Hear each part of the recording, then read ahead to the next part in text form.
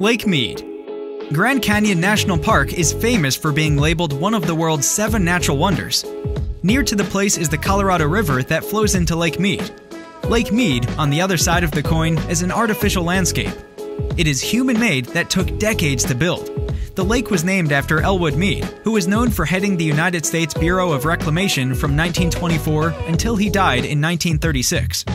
Lake Mead is the reservoir of Hoover Dam that stretches across the Colorado River. It is the highest concrete arch dam in the U.S., so it is the National Historic Landmark. Notably, the dam's primary uses were flood control and the generation of electrical energy. Lake Mead provides water for Las Vegas, Henderson, North Las Vegas, and Boulder City, Nevada, as well as municipal and industrial water and irrigation water for downstream users. Just imagine if water is scarce, many people will undoubtedly get affected by it.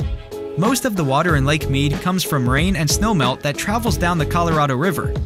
Due to global climate change, the reservoir is not getting enough water, which threatens the water availability in the area. Rain is a vital necessity in the area to keep up. Reduction in rain supply will significantly affect humans and other living things in the long run.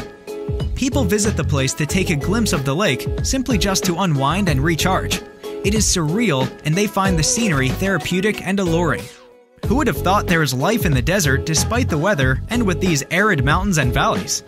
Before the dam was built, no one likes to visit the area because of the extreme hot and cold weather conditions, the rocky and harsh landscapes, and the lack of roads in the area not until the dam was completed and the lake was filled.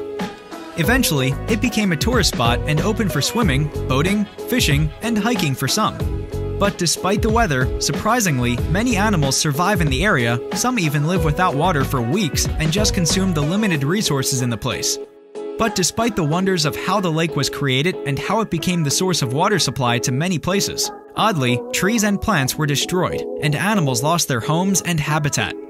There were also people driven away from their homes before the lake was created. Sadly, Lake Mead covered an area of the salt mine in the valley of the Virgin River that the Native Americans had utilized in the Grand Canyon region. Nonetheless, those who don't know the story behind it will see it as a fantastic work of art and will continue to get captivated by its beauty. It is still the most important reservoir in the US and the source of water, power, and recreation. Be sure to follow us on Instagram via our handle @ViaTravelers or check out our blog at viatravelers.com.